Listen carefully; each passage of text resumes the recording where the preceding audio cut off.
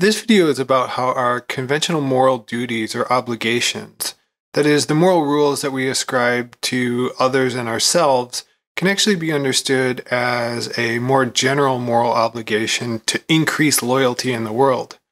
In other words, obligations like telling the truth, not hurting others, being kind, can actually be understood as a requirement to increase the overall amount of loyalty in the world, which is to increase the willing and thoroughgoing and practical commitments of people to whatever their cause might be. Since this video concerns the relationship of moral duties to loyalty, and in particular, increasing loyalty in the world, it depends upon a number of videos that occurred earlier in this series. These are videos that actually define what loyalty is. They discuss loyalty as a prudential good, and also the ethics of loyalty, the moral rules surrounding this notion of loyalty. So as such, I would recommend the videos that occur earlier in this series that deal with defining what loyalty as a prudential good, and the ethics surrounding loyalty. I'll put the links to all of these videos in the description below. So let's get clear about what the thesis is of this video. The thesis is that all moral duties, rules, obligations can be understood in terms of a more general moral commitment. That moral commitment is to increase loyalty in the world, or again, as the philosopher Josiah Royce puts it, to have a loyalty to loyalty. So a couple observations. The first is that if we were going to try to prove this particular thesis, it looks like the proof would be pretty big, because what it seems like it would require is going through each and every one of our moral rules and then showing how, well, this particular moral rule that's out there actually can be explained in terms of a moral rule to increase loyalty, and this one over here can also be understood in terms of a requirement to increase loyalty in the world. And so you'd go through all of the moral rules and then show how they can all be understood in terms of this more general moral commitment. But if there are a lot of moral rules, then it's going to be a difficult, or at least a pretty long proof to give. So the proof that Royce gives is more in terms of examples. He shows a couple examples about how certain moral rules can be understood in terms of this commitment to increase loyalty in the world. And then I'll talk about some general moral obligations, particularly sort of moral duties you have to yourself, and how all of these can be understood in terms of a requirement to increase loyalty in the world. So we'll look at some of the examples that he gives in order to get a clear sense of how a more exhaustive proof might be done. A second observation that I might make, though, is more practical in nature. Because you might say, well, why do I even care? I have my moral rules. They're kind of scattered all over the place. And, why do I need to understand these particular moral rules that I have in terms of something more general? Well, I think one reason you might want to is because it helps you better understand the moral rules that you have. Because as such, a lot of people, I think, just have a set of moral rules. And then if they're asked, like, what connects them? What's common to them? What holds them all together? They really don't have a very good answer to this.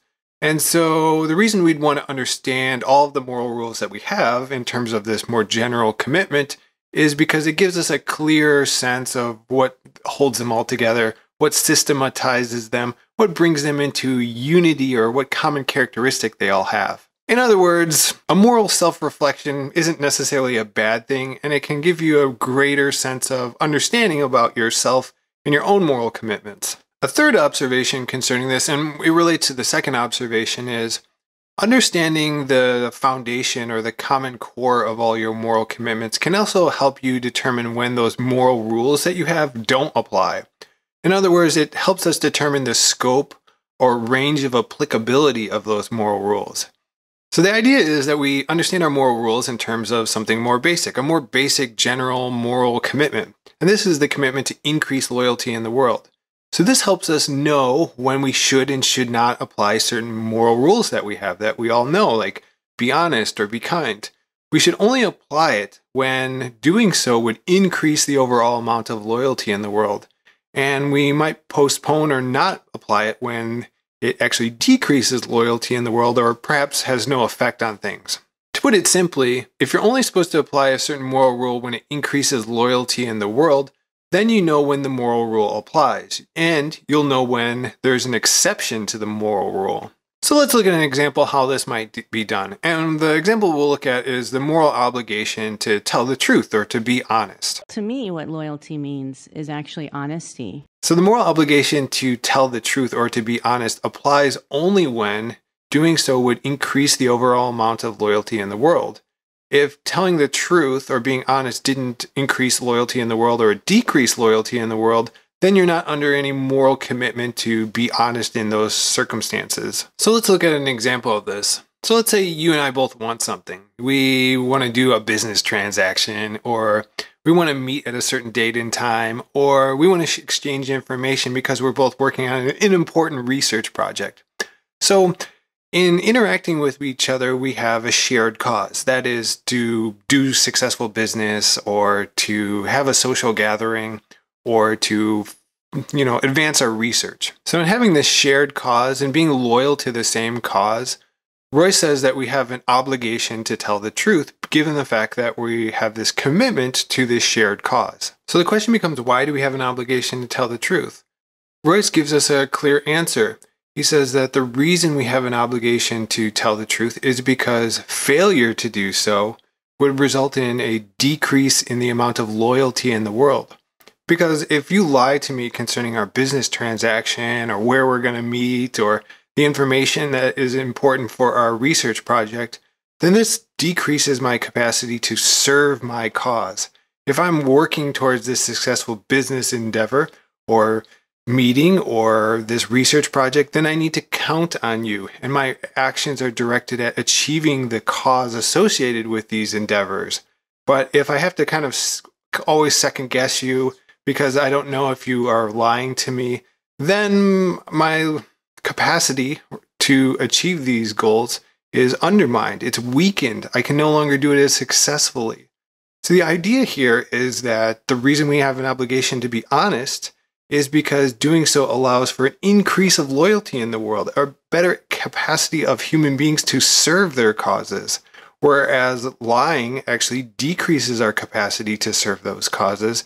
And so, given an increase of loyalty in the world is good for Royce and a decrease of loyalty is bad, this explains why we have an obligation in certain circumstances to tell the truth versus not tell the truth. Royce says that this is a kind of case where two individuals have a shared cause or a shared loyalty, and why we need to tell the truth in order to prevent the decrease in loyalty in the person that we're dealing with. But he also points to more general considerations about why we have an obligation to tell the truth. One is if we encounter individuals that are lying to us, Royce thinks that this actually causes us to lose confidence in humanity.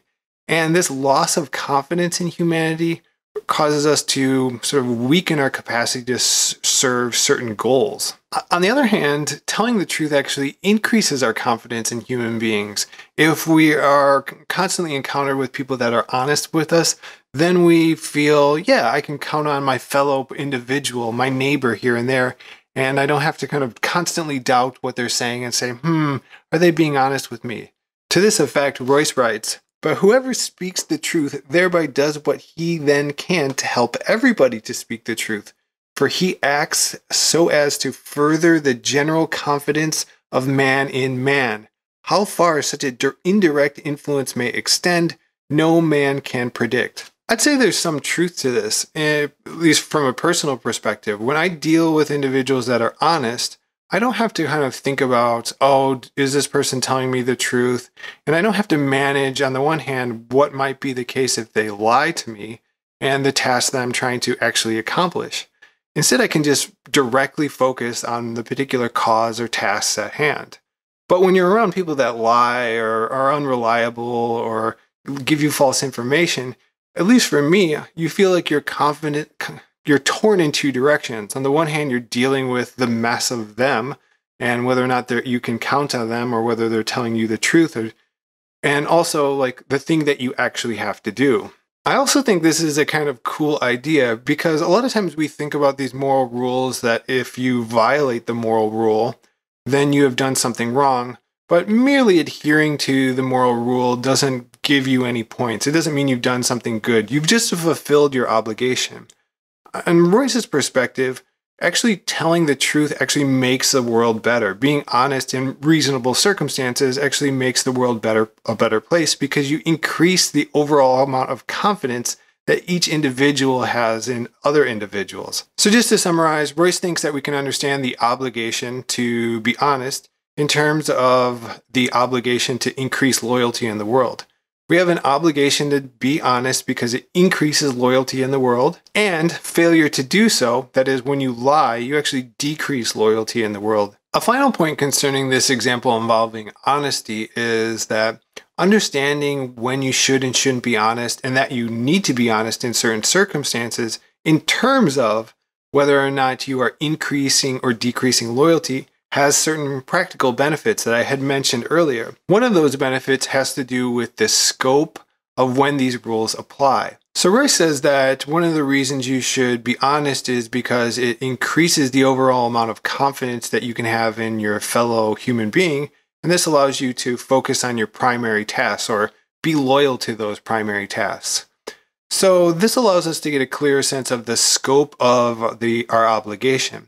If I am under duress or being coerced or tortured or kidnapped, and I lie to my torturer or kidnapper, no one is going to lose faith in humanity or their fellow individual because of this lie. And since it's not going to decrease the overall amount of confidence that we have in our fellow human being, it doesn't result in a decrease of loyalty in the world. People aren't going to doubt my word here on out because I lied to my kidnapper or lied to my torturer.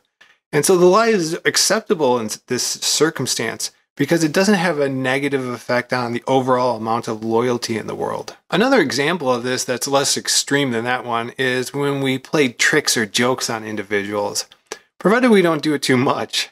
I think when we play a one-off trick on someone where you lie to them in some way, shape, or form, since this doesn't decrease the overall amount of loyalty in the world, they're not going to have their faith shaken in you from here on out in serious matters. I think Royce would say, since the effect of lying in this joking circumstance doesn't decrease loyalty in the world, it's perfectly acceptable to lie when you're playing a prank on someone. Now, I think if you're constantly playing pranks on people, then people are going to kind of doubt whether or not what you're doing is a prank, and they can't rely upon your word in serious circumstances. So a certain excess of jokes and pranks might not be morally acceptable. But I think, an occasional one is perfectly morally fine because it doesn't damage our faith in our fellow human being and therefore doesn't decrease loyalty in the world. Royce considers several more examples. He considers things like commercial fidelity, like the responsibility of the financial sector to report properly upon their business dealings, things that have to do with rights, like the right to life, right to free speech, right to property, as well as the notion of justice.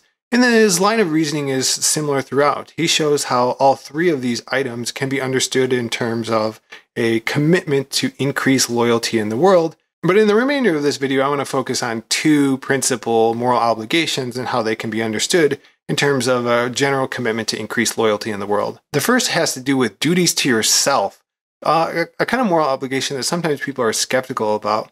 And the second has to do with benevolence or kindness to others. So the first kind of moral obligation I want to look at has to do with duties to yourself.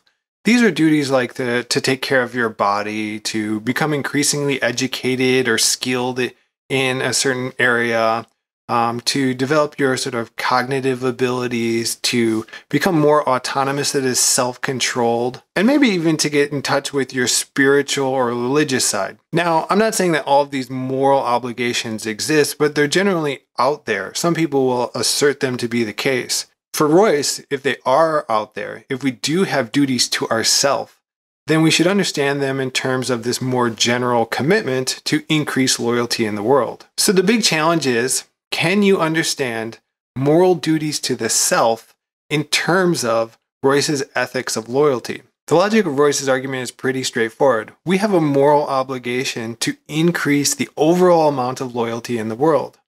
Well, what does that require? For loyalty to exist in the world, we need individuals that have a cause that they are willingly and thoroughgoingly, and most importantly, practically committed to.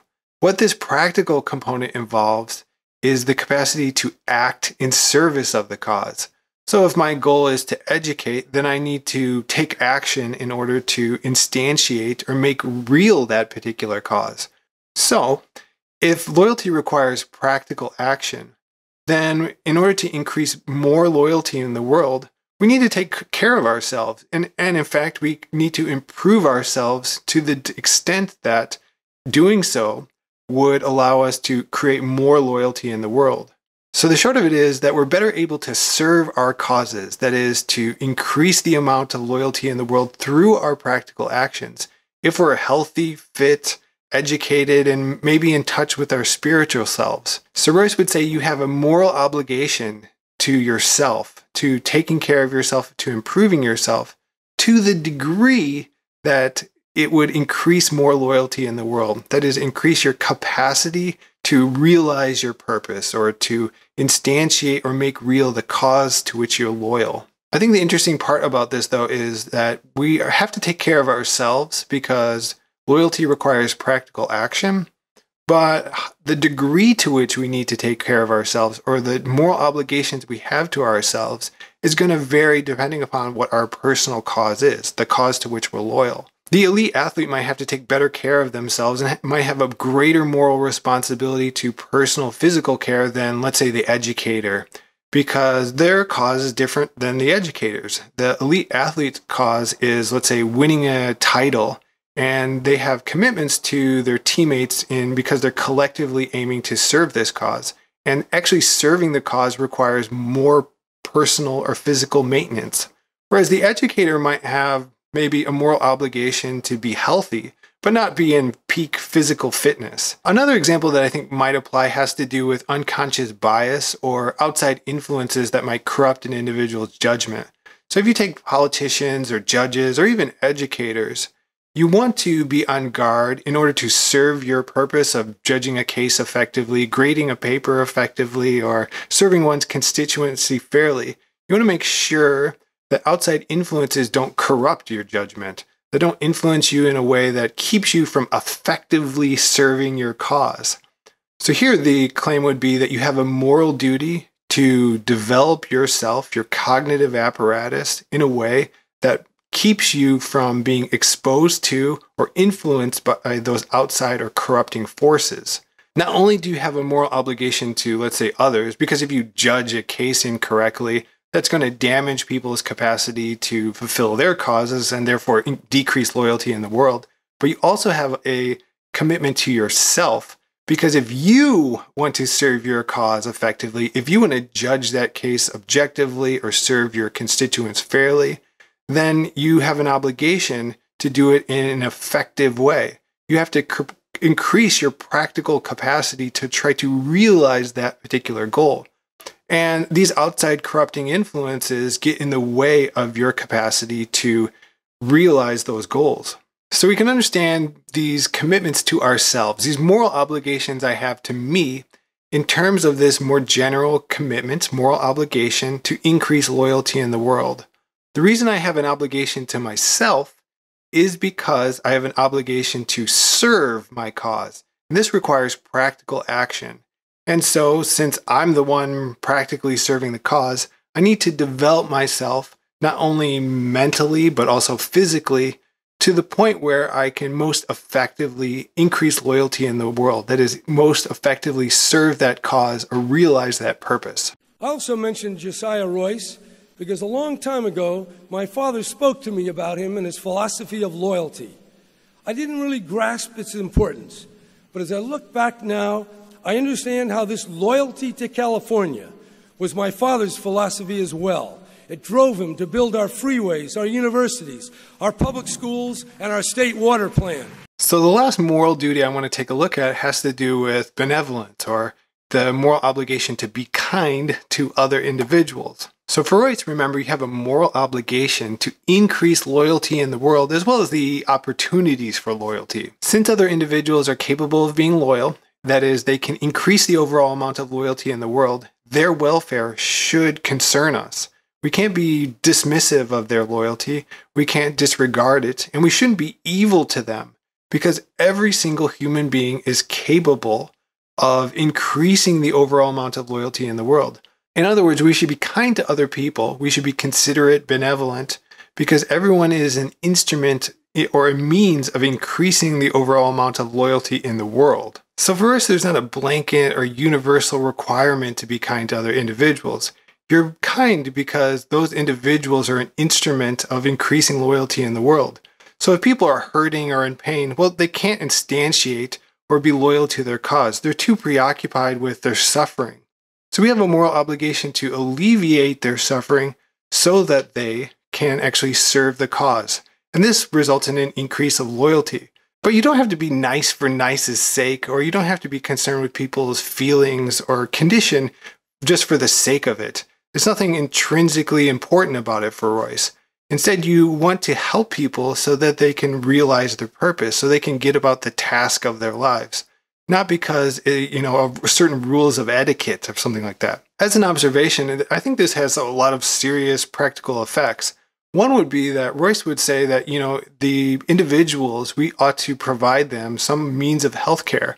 We want to make sure that the population as a whole is healthy because we have a moral obligation to get those individuals focused on the purpose of their lives. That is, we need to have those people healthy so that they can increase the overall amount of loyalty in the world. Another implication is that since you have an obligation to increase loyalty in the world, and since human welfare is connected to that loyalty, you cannot simply have a cause that is destructive of other individuals, that takes advantage of them, or that's predatory, or that decreases their capacity to be loyal. So in this video, we looked at Josiah Royce's thesis that conventional moral rules or obligations can be understood in terms of a more general moral obligation. And that moral obligation is to increase loyalty in the world. In particular, we looked at some examples about the moral rule to be honest, to be kind or benevolent, to be concerned with people's welfare, as well as duties to oneself, like taking care of your body or cultivating your cognitive capacities. And we looked at how these could be understood as a special instance of a general commitment to increase loyalty in the world, or as Royce puts it, to be loyal to loyalty.